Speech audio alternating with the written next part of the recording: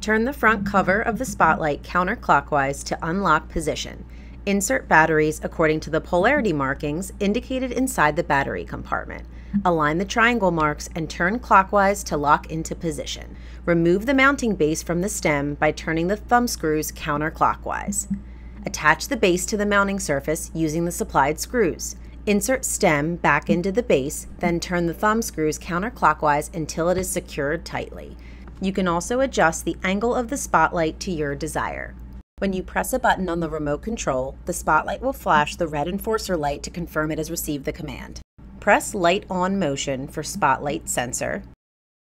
Press enforcer on motion for a red and blue flashing light. Set motion sensitivity to low, medium, or high based on the location of your spotlight.